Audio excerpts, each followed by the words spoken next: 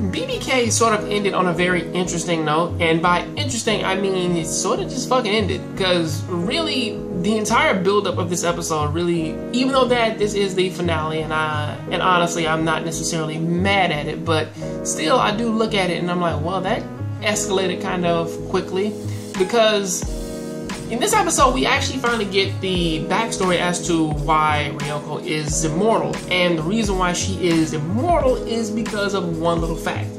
That is, she was dying of fucking anime disease.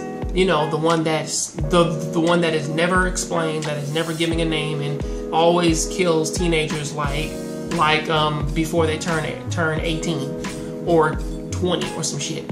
But either way, when she was 16, she was dying from anime's disease, and of course Mikiwa in this case, fucking Asuma's mother, like pretty much mutilated Entei when she was riding in it one day and stole the heart and then crushed it. Even though, if you really think about it, it might have been wiser to actually have fucking told her that instead of just chopping off the limbs of her fucking like BRNK, forcing her to feel all of that pain and then sort of just crushing the heart so that like she is linked to this robot so that she can live eternally, you know, living like in a very eternal hell while dealing with all these people who hate her.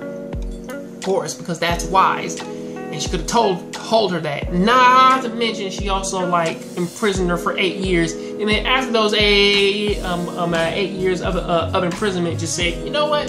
I'm about to go ahead and go up to Treasure Island. I'm gonna set you free now. It's like, what the fuck? Like, none of this is really even justifying the fact that that was kind of a dick move to do. And honestly, she has the nerve to where that once she stops most of the missiles, her Akihito, and of course Zetsubi, sorry about that, they all actually try to stop the missiles and shit. And of course, I forget what boy that Arabarashi, he kind of gets cracked in the head by this.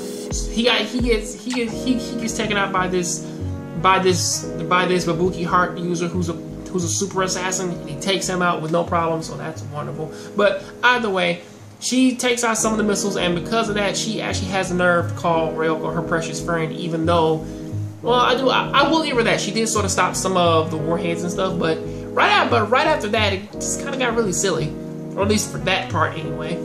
And it kind of fucking ends with, of course, Azuma saying he wants to save Ryoko, and I'm not sure if he does, but he does stop Treasure Island from fucking crashing into Earth and destroying everything. So of course that does end on a very high note. However, I don't really know what in the fuck this is sort of setting up, because as the series as these last few minutes sort of end, it's like I think that's Azuma's sister, and she comes in and she says that in the next series it's all going to be about her and what she was doing, and they're adding it and they're throwing in way more BRNK users, and I'm like, what the fuck does any of this have to do? This is poorly set up, and I don't know where any of these characters have actually come from or what they're planning on doing, especially for this to be a 12 episode series. And the most important part of what I want to know about in this stupid ass series is what in the fuck happened at the very first half of the series when fucking Azuma and his sister and their father came down to Earth, and what in the fuck happened to them. I want to know that, but they won't fucking tell me.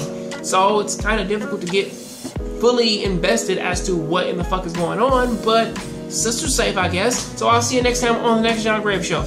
And please enjoy the finale. I'll see you next time on the next Jongravesshow Show. Please keep watching anime, keep playing video games. Hey internet, how's it going? Did you like that video? Go ahead and click over there up on the side and go ahead and check out way more of my videos, and go ahead and show me all this crazy support in which that I know that you would love to give me, and I'm very, very, very happy about that.